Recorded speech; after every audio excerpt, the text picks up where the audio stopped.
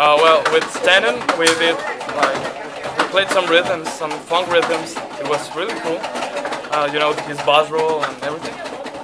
With Dave, he gave us some lessons, including hand technique, foot technique, grip, double strokes, foot control. It was really cool too. Also, it was George.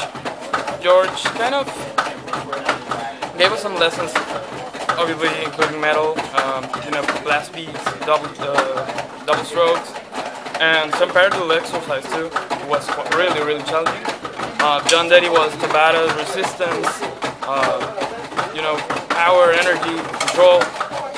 It was really cool also. Chris, I miss Chris because I got to go to drum channel, the lesson, but I lost the lesson. So I just got here and Chris was playing the bass, but I guess they did something including timekeeping, and they played along with the bass too.